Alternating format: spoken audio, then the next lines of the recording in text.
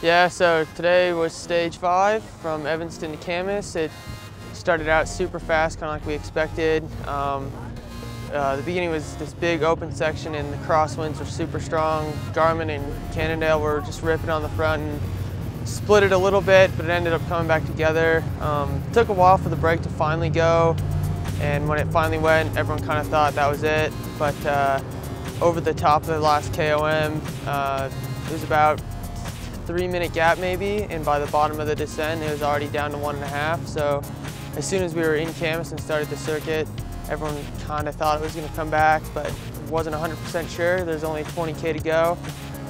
But finally started coming down fast, and then we hit this dirt section, and it was kind of chaotic going into that.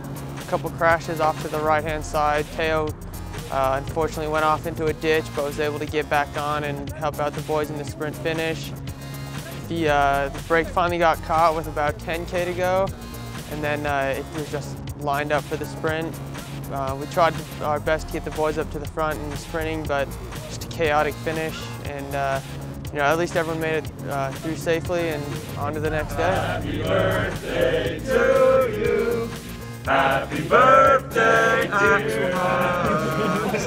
Happy birthday to you.